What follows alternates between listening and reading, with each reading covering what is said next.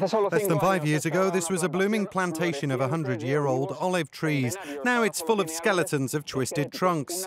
A deadly bacteria is attacking the trees and threatening an ancient agricultural and economic activity, both here in Italy and in other countries in southern Europe. How can science help find solutions to this problem?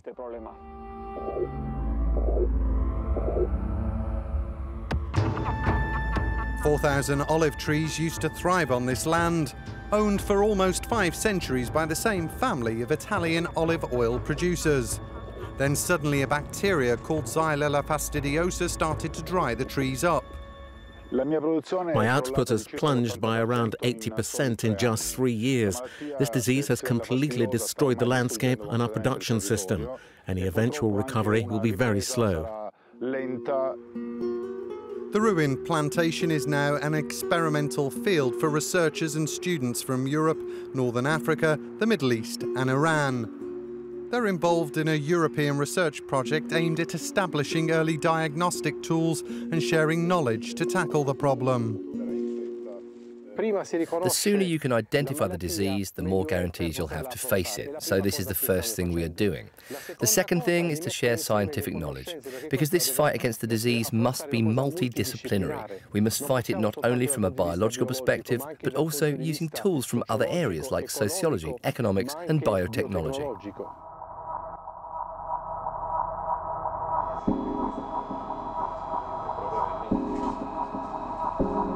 The bacteria is mainly transmitted from tree to tree by insects. Researchers first had to identify and characterize the pathogen, and that was a challenge. It's bacteria that exclusively colonize and act inside the vessels of the wood.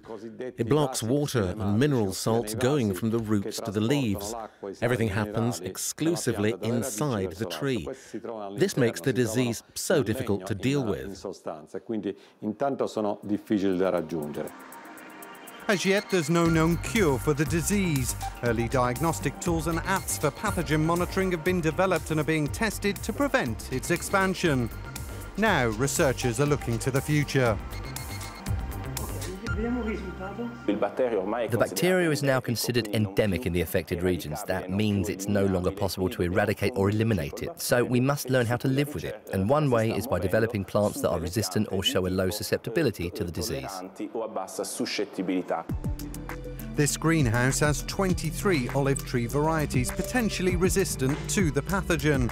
Another 500 varieties are currently being studied, and researchers say they're making some progress.